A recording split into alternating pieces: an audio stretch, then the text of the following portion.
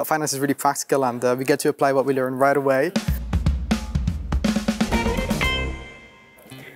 Why did you choose the specialization of finance? Well, it's gonna be a typical answer for me because I like numbers and I'm quite an introverted person.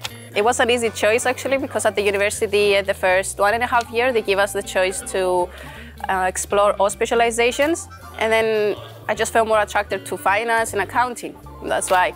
What about you, Amine? Right. Well, for me it was pretty similar because, well, during that first 1.5 years I got to experience pretty much everything.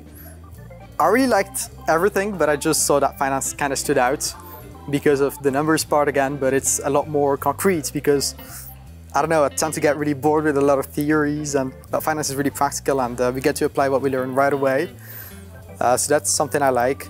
But also, I like being an introverted person, and finance people typically are not very social, and I like that more. That's just personal taste. I don't know, when it comes to work, we just prefer to be alone and then just do our part, then merge our part with the others.